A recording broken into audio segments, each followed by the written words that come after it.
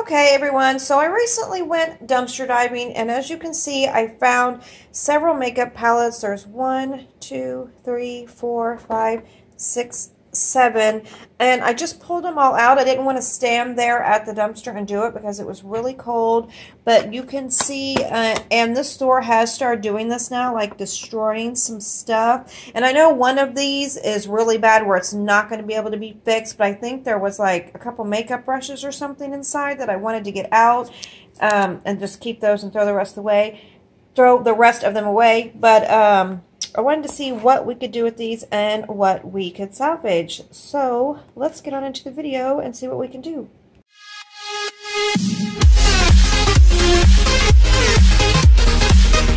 Okay, this is the first one, and as you can see, it's a pretty big mess.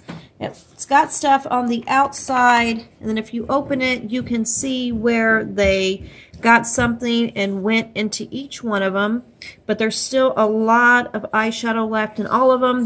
Let's see, there's only 2 that doesn't have that much, which is this one and that one here. You can definitely see the whole bottom of the pan. I mean, you can see where they hit pan in lots of them, but like that one's pretty much all still there. This one, several of them.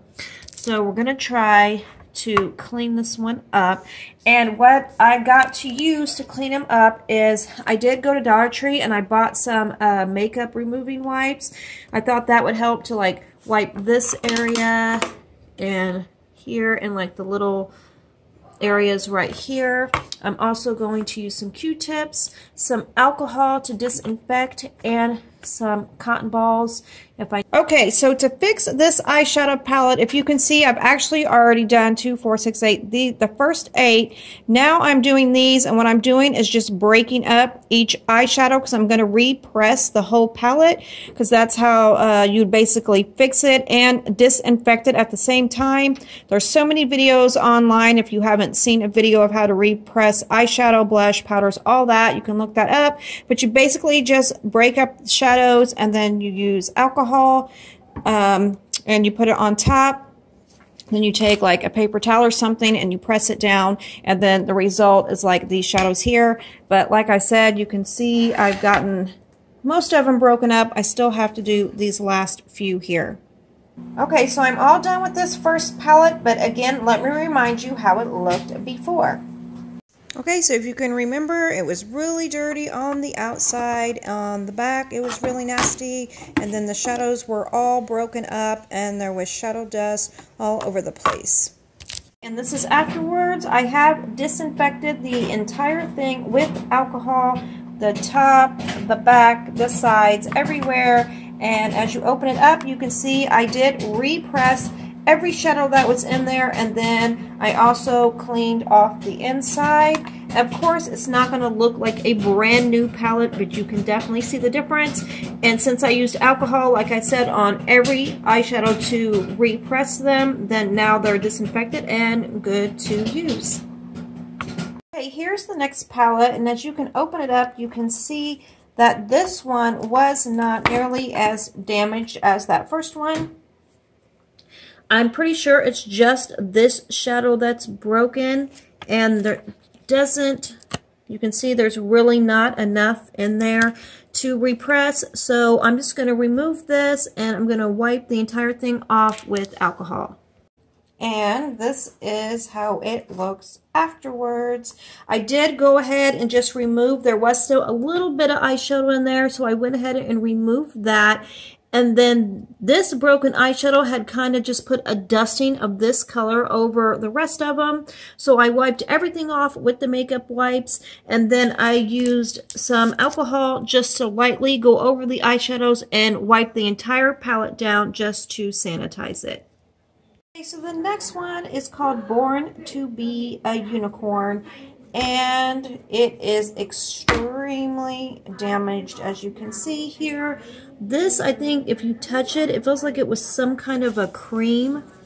You see this one's empty, that one's got a tiny bit, but I'm not going to repurpose this, you know, like to use it or whatever. I think I might just see what we can do for it just for the sake of the video. So again, this is before, and let's see if we can even get it worth the show afterwards. Okay, so guys, here's this palette, and I am all done with it. Now, it is made out of that material where it picks up stains where it had other makeup, because I have cleaned this with several makeup wipes and wiped it all down with alcohol like 3 times. And I think this right here is some fingernail polish, because it will not come off, and it's glittery if you can see. So that's what I think it is, and like I said, I'm not going to reuse this one, but I did want to show you just how I got some of the colors repressed. Again, you can see where the material picked up stains, so it is clean like I said, but I did want to show you just the difference in like before and after. Okay, now this was the next one, and this is the one that I was saying there's no way you could repurpose this, but I did pull it out because I did see the 2 brushes in this side, and if you'll see on this side, these are all creams. It looks like concealers and maybe couple color correctors and some bronzer, but they're all creams, so there's no way to like pull those out and repress them. But like I said, let me get this out here. Okay, so I removed that plastic, so as you can see, these were the 2 brushes that were in there, and they're Profusion. So again, that's the reason I pulled this out, because there's nothing I can do with these. It does have a nice mirror in it, but considering it's attached, I will not be able to use that. The next eyeshadow palette we have, it says Downtown LA 24 eyeshadow palette. You can see it's dirty on the inside when you open it. This one is also really damaged, but if you look at it, the top row is good, the second row is good, this shadow, this one, and this one is good. This one looks like it will be okay if I can get it wiped off, but we do have 1, 2, 3, 4, 5, 6, 7, 8 empty pans. But let's get it cleaned up just a little bit and see what it looks like. Okay guys, so I got this one all cleaned up. You can see, of course, there was nothing I could do with the empty pans. But like I said, these 2 rows are good. This shadow's good, and that shadow's good. And I'm actually glad, because these are all mattes, which are my favorite shadows. Okay, and now on to our very last makeup palette. It says the Delectables Eyeshadow Palette. Never heard of this, but I really like the case here, and I will show you what the inside looks like. And you can see this one is actually in really good shape, so there's nothing I need to do with this one. I probably will go ahead and wipe it off with a makeup wipe, like on the outside, and spray a little bit of alcohol just to sanitize, since it was in the dumpster. But you can see none of these colors are broken. It's just a little dirty on the outside. So that concludes this video with the makeup palettes that I got to fix. I really think these 2, this one turned out really well, and this one turned out really well. And I have been going out lately, not nearly as much, but I have found a few things here and there. Not enough to make a video, but since the holidays are coming up, you usually find a lot, so I'm going to try to go out some more. It's just freezing, and it's actually snowing outside right now. But like always, thank you for watching, and look for future videos.